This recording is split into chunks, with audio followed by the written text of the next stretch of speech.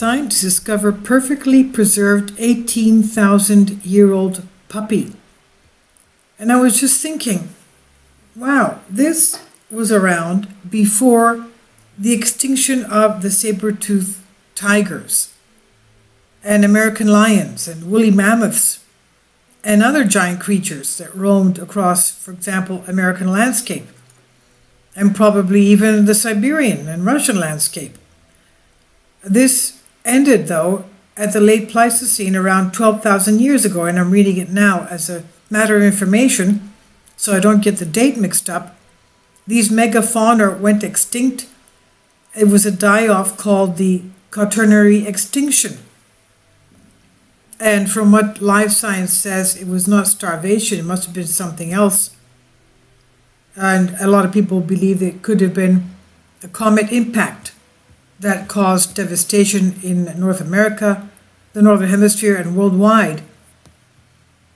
But that's another topic. And this is something fascinating that they've found the oldest specimen of confirmed dog in history. And I'm looking at this. It looks to me like it's half wolf, half dog. I don't know. Were they wolves or were they just wild dogs? But look at the teeth. The teeth in the front are so strange because they're actually three-pronged. There's three prongs on each tooth, if you could see. I don't think dogs have teeth like that today. I don't know. I've never had it. Well, we did have a dog, but I never looked at her teeth. Her teeth, we had a collie, but her teeth were not like that. Definitely not. Very strange. Very well preserved, of course, as you can see. Scientists in Sweden have recently announced the discovery of an 18,000-year-old puppy that was frozen in the Siberian Permafrost, and they found this last summer. The specimen is the oldest confirmed dog in history. This is according to the Mind Unleashed, John Vibes. Researchers said they were unsure whether the preserved animal was a dog or a wolf because it was dated to a period when dogs were domesticated, but wolves were still running wild. The specimen has been named Dogor, D-O-G-O-R, which is said to be a Yakutian word for friend, according to the Center for Paleogenetics. The Center for Paleogenetics says now we have some news on the 18,000-year-old wolf or dog puppy. Genome analysis show it's a male. So we asked our Russian colleague to name it. Thus the name of the puppy is Dogor.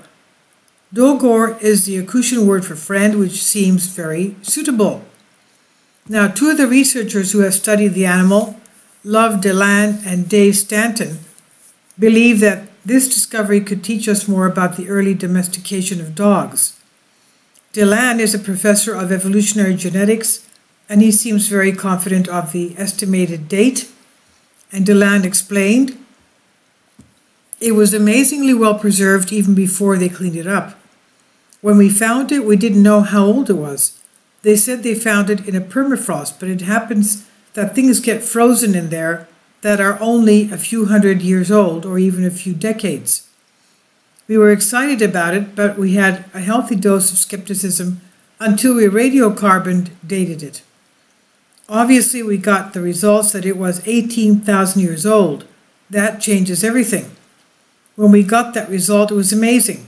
18,000 years ago in this is an interesting period of time where we think a lot of stuff is happening with both wolves and dogs genetically. We cannot separate it from a modern wolf, Pleistocene age, Ice Age wolf, or dog. One reason why it might be difficult to say is because this one is right there at the divergence time. So it could be a very early modern wolf or very early dog or a late Pleistocene wolf, he added. While the discovery was made last year in a remote part of northeastern Siberia, the researchers are just now releasing photos of this amazing find. The nearest town to the discovery site is Belaya Gora, which is a few hours away. Stanton surmised that the animal was so well preserved because it was trapped in a tunnel in the permafrost. He said, I feel fairly nervous about messing things up in my lab, messing something up.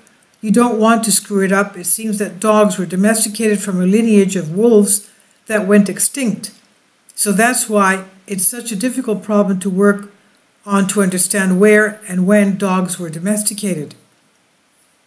If you want to find an answer, that you need to look at ancient samples because the population they were domesticated from does not appear to be around anymore. It's specimens like this that could help clear up this issue, but we don't have the results yet to speculate on that, Stanton said. The rib bone of the specimen is in Sweden with Delan and Stanton, but the rest of the animal's remains, including the fur, is being studied by Sergei Fedorov in Russia. Fedorov says, just imagine, this puppy has been lying underground in the same pose and condition for 18,000 years without being disturbed at all. I really carefully removed the dirt and other debris stuck on its body step by step, revealing a wonderful conditioned fur, which is extremely rare for animals of that time period, Fedorov said. I managed to find this image by Getty of a wolf with an open jaw so that we could take a look at its front teeth on the upper jaw. And they do look as if they're trident shaped. You can see the middle portion of each tooth in the front is longer than the side portion, which looks like a type of trident. And so he has teeth similar to the puppy, the permafrost puppy that was found, the 18,000-year-old specimen. But the teeth on the specimen that was found seem to be more clearly indented in their trident shapes. Because if you look at the wolf from a little bit farther away, you think that the tooth is just one point, but it's actually three. So that's very strange. Now, I have read an article, I don't know, maybe I'm wrong, but I read an article that said that they were thinking of taking the DNA from the puppy to clone it, not to clone it, it's not a clone, but well, I don't know what you would say, to somehow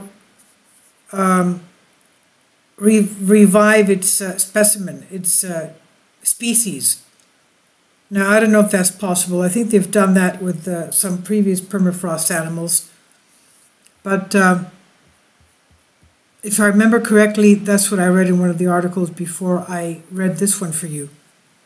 So we'll see what happens. They keep finding various animals in there. They've found the woolly mammoth, we know, a little while back, and now they found this. This is not the only specimen they recently found. They also found a group of elephants in the permafrost. And they deduced that because of the fact that they were in a pit and they were in pieces, that they were hunted by humans for food. And their pieces were somehow discarded like that, or cut up and discarded, or kept somewhere. But obviously they were cut up for provisions.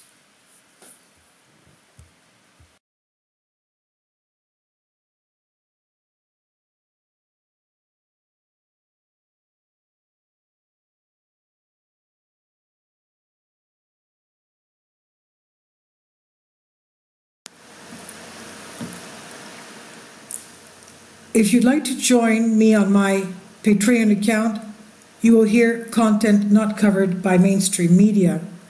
These riveting stories will be based on my research, and I will state my opinions and give my personal insight on diverse and controversial subjects and world events not covered by mainstream media, and not supported by YouTube guidelines. So whatever I have on my Patreon, most of those will not be on my YouTube channel. Please consider becoming a member today. More of the most significant and important videos will be on my Patreon channel. Your support helps me to continue my research and keeps this YouTube channel alive.